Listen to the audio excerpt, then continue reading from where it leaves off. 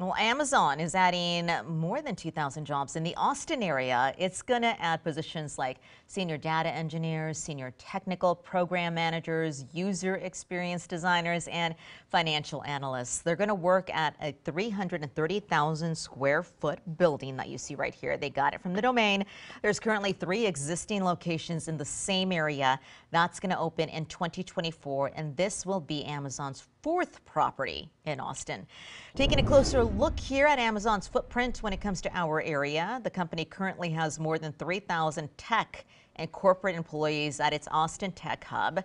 In August, we reported how Amazon had more than 11,000 employees in the Austin area. That number has since jumped with that new facility that we saw over in Pflugerville.